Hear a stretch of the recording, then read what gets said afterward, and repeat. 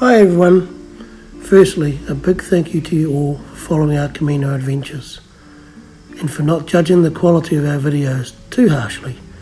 It's always hard to judge content, and the old saying, togs, undies, was often in my mind while editing. But given it was all done on a small cell phone, hopefully we were still able to give you some idea of what walking the Camino de Santiago with your best friend would be like.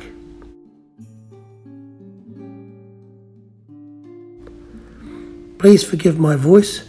As you all know, I'm currently suffering from the deadly, debilitating man flu, and so my normal husky voice is somewhat worse.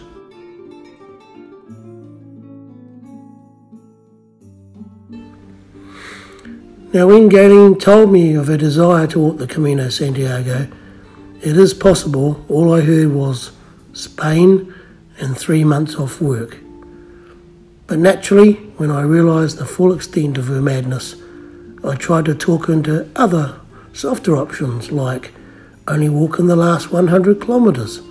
But to no avail. She was walking the full 798 with or without me. So the training began, and soon the blisters arrived, and we learned about Vaseline and tapes for our feet, and multiple shoes were tried and cast aside. And then there was the visit to the back specialist, who I remember laughing hysterically until his eyes watered. And then when he realised there was no punchline and I was serious, he wrote me a large prescription for so many painkillers I felt like a drug mule. You often wonder what life might be like post-children, and if this trip is anything to go by, then we are very lucky. We seem to complement each other so well.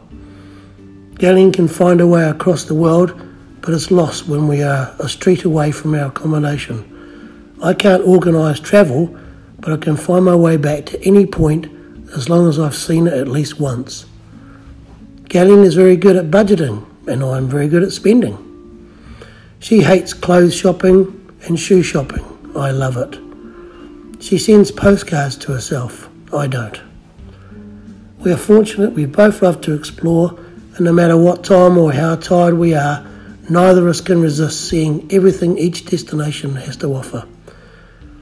And so we arrived in Spain and off we went, and it has been a great, amazing journey. So much history, so much to explore, so much walking.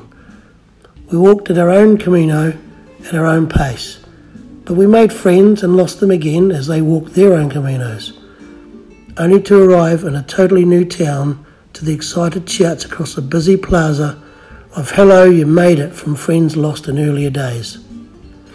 And we did the same. We took our rest days and our slower friends caught us up. Anyway, here we are in Santiago, here at the thick end of 1,000 kilometres. My back is shot, I have man flu, and it was a fantastic experience, and I couldn't imagine walking 1,000 kilometres with or for anybody else. P.S. Sorry it was all a bit mushy. It may be the drugs I'm taking, thanks to the back specialist. So now we say adios Spain and buongiorno Italy. Stay tuned for our new adventures.